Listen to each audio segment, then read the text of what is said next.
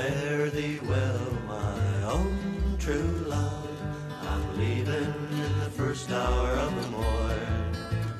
I'm bound off for the Bay of Mexico, or maybe the coast of California. So fare thee well, my own true love. We'll meet another day, another time. It's not the leaving that's grieving me, but my true love who's bound to stay behind. The weather is against me and the wind blows hard, and the rain she's turning into hail.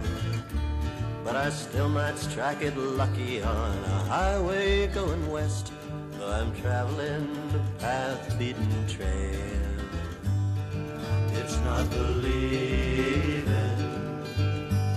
that's grieving me, but my true love who's bound. It's been almost 10 years since I left Philadelphia. I had planned on telling the story of my adventure a lot sooner, but as many wiser people have said before me, life is what happens to you when you're busy making other plans. And action. The goal of many young filmmakers is to dig deep into the human experience and shine a light on some groundbreaking revelation that others have yet to realize. Some source of enlightenment that can only be discovered by our cameras and our experiences. Cut! When I graduated film school, this was my goal, naive or not. And I would achieve this goal by riding my 150cc red scooter 3,000 miles across the country. Looking back now, I think subconsciously I recognize this as a moment that would change my entire life. You know, that fork in the road that poets are always talking about? I think this was it. Moments like these happen to all of us. We can trace back one decision and all the effects it had on our current circumstances. And even as I speak these words now, I can honestly say that everything I am came from this trip. Perhaps not some grand epiphany I had along the way, but simply for the choice to make that decision and go.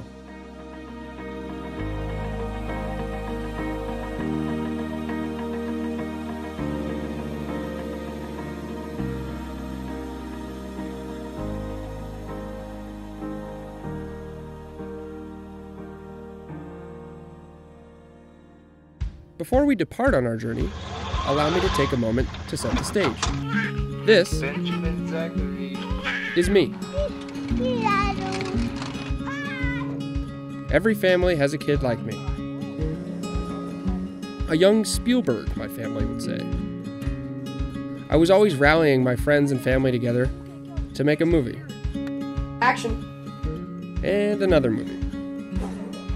And a few more. I must have been a convincing director because they always joined me. Trust me, I have the proof. I was fortunate enough to be able to follow my passions as early as middle school.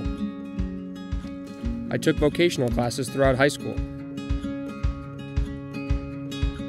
I then went to college where I continued to learn about film and telling stories. I've always wanted to see the frontier before it's gone. A common theme that I found myself identifying with was that of a protagonist's journey into the great unknown. In order to tell my story, I wanted to have my own journey into the great unknown.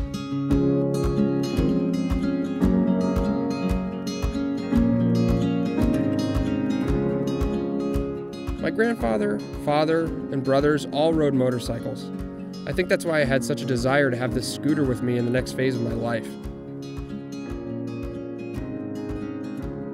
Plus, it was a pretty cool looking scooter.